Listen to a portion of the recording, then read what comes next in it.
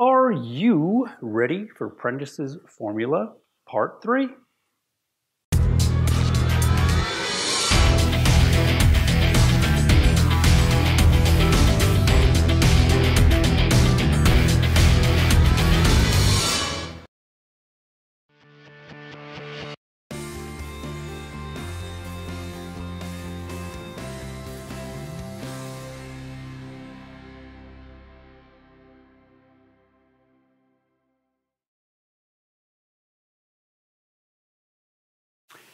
As the saying goes, the show must go on. I am in fact not wearing half of my breakfast. I had a dermatology appointment on Monday.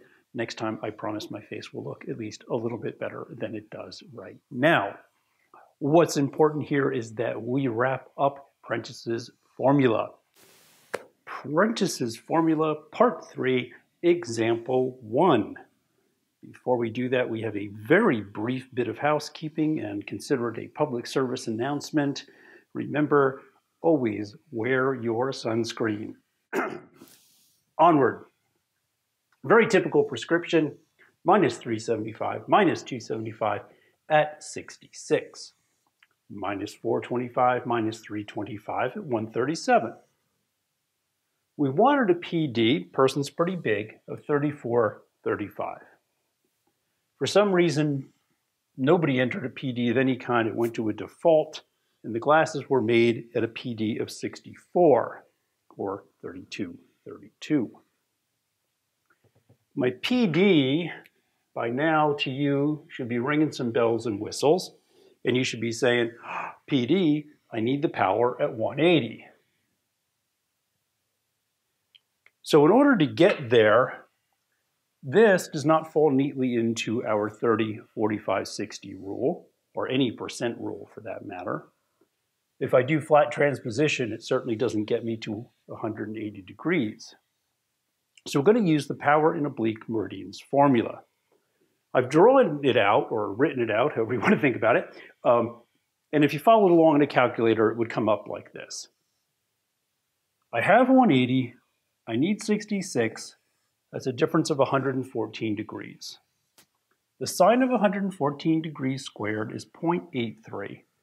And in your calculator, that'll run out to far more digits.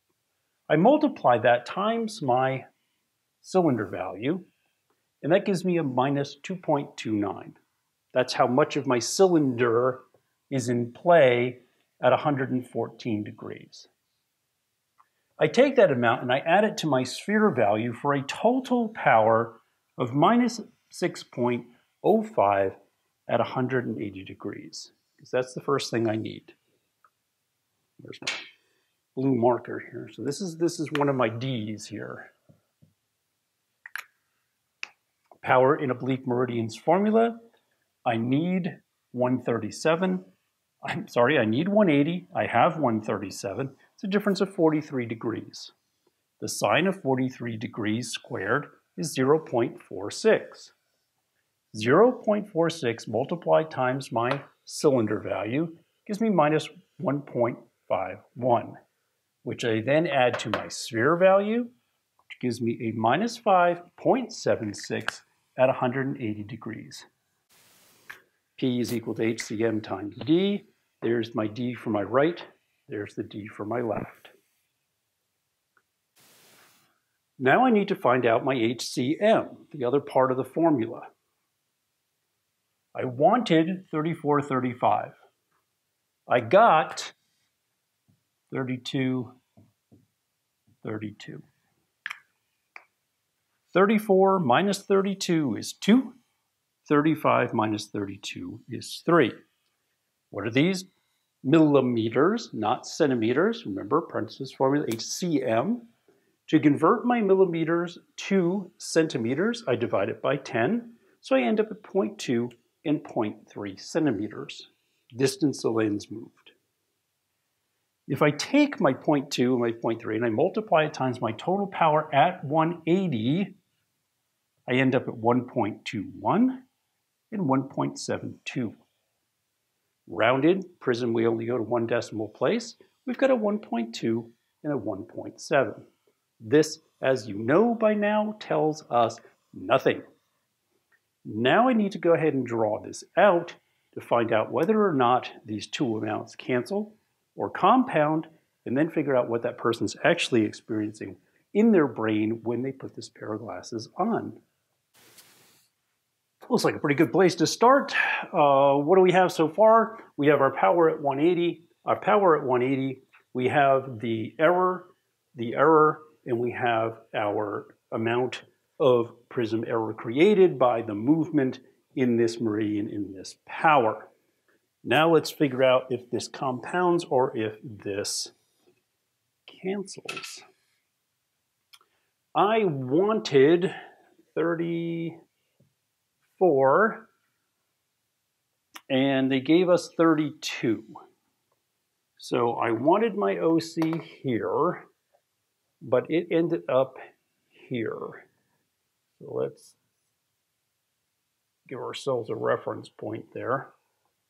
I wanted 35, and I got 32. So I wanted it here, but I got it here. So let's give ourselves a reference point there. Now let's go ahead and draw this out. Minus power. Right. Looking through base out. Looking through base out. You can see that we're not concerned with this. We're concerned with what prismatic area they're actually looking through. Base out, compounds. I take my 1.2 and I add it together with my 1.7 for a total of 2.9. Not done.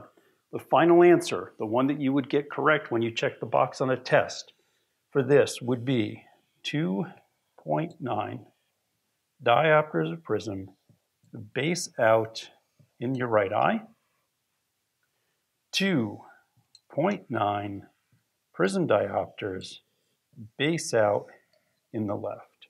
This is your total answer to everything that we just worked through. So, 2 lessons to take away from this. One is it takes a little time and effort to reach this point. It's a multi-step process, which I hope you're starting to learn. And 2 would be always wear a hat and sunscreen so you don't look like this when you're my age. Let's do example number 2. Example number 2. Pretty basic one. Gentleman comes into the store with this rather high prescription, asks to have his glasses adjusted. New optician running the show. They get a little carried away. And they take the guy's glasses and they grab the nose pads and they crank them way, way in. So what happens is instead of that frame sitting here, all of a sudden it's sitting way up here.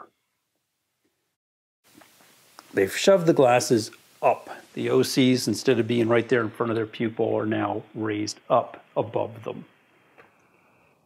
So we have an adjustment error. The pads are squeezed too close together. They've been raised up away from the center of the pupil, so we have an error in the 90th. Our prescription is already written for the power at 90, so we don't need any powers in oblique meridians, formula, or conversion, or anything there. So what we're trying to really figure out is just how much of an error was created. Would the person even notice?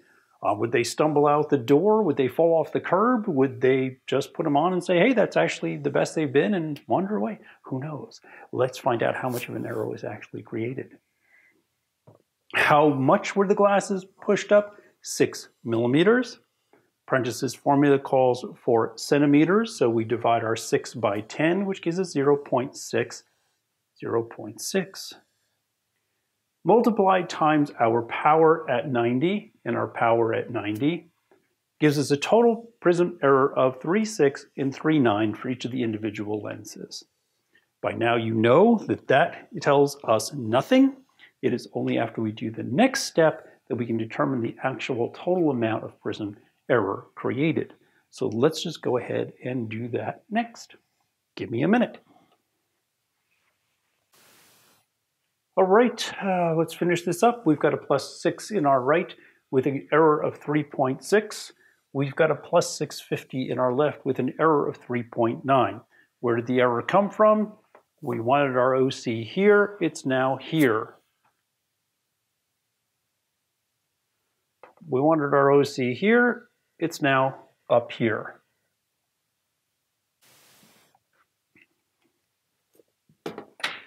What do I have? I have a plus lens and a plus lens. I'm drawing it in the 90th.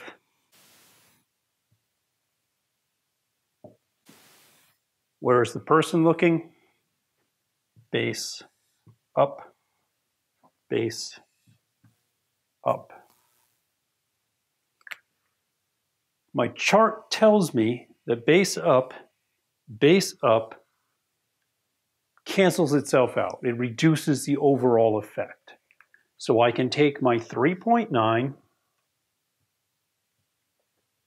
and I can subtract my 3.6 for a total prismatic error in this pair, 0.3.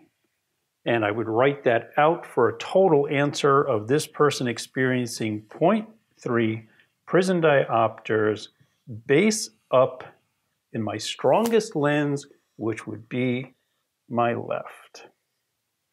This be the total error, the total answer for what happened when that optician squeezed those nose pads together and pushed it up. We'd be probably right on the edge of tolerance, but we'll get to that in a couple lessons from now.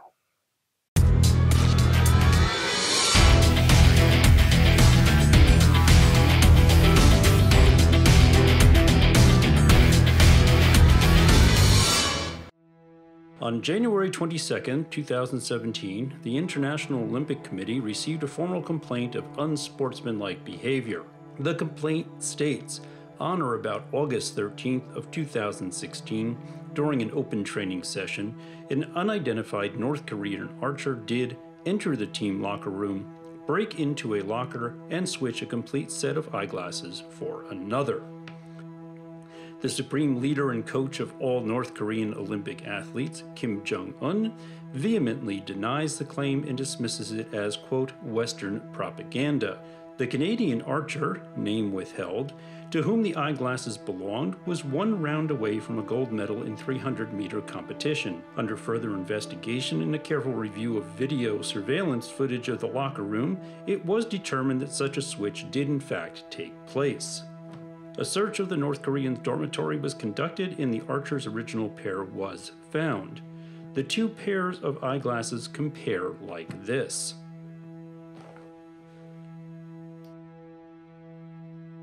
Are you ready to solve the case of the meddling archer? Good. Let's figure out exactly how we would present our findings to the Olympic Committee. The glasses that were discovered in the locker had an OC error. Instead of being level, one was up, one was down. That would give us an error in the 90th. Our prescription, as required in both pairs, was 77 and 79, but I need the power at 90.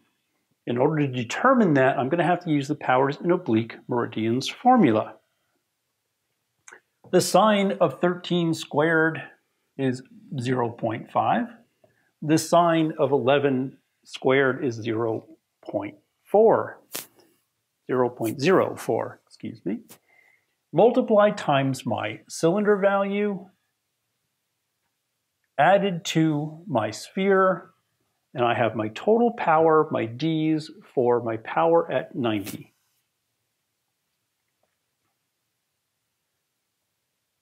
My Canadian archer required a PD of an OC of 2121.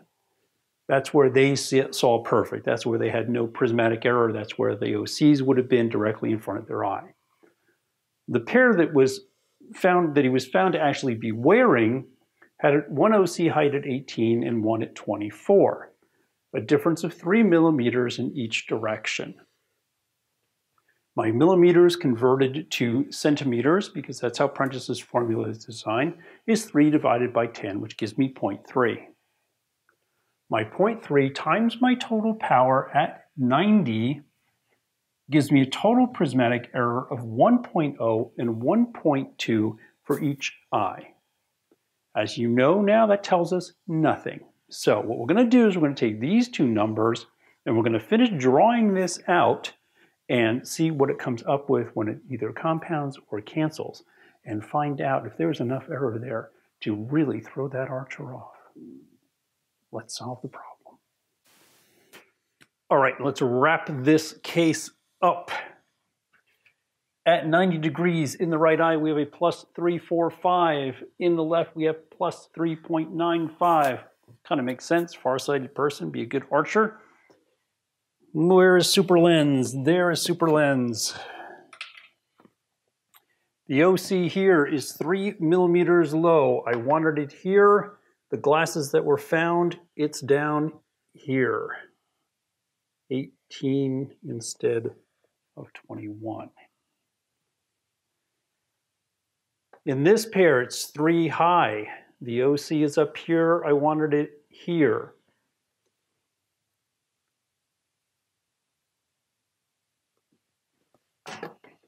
Plus lenses. Let's draw a couple of plus lenses in that profile in the 90th.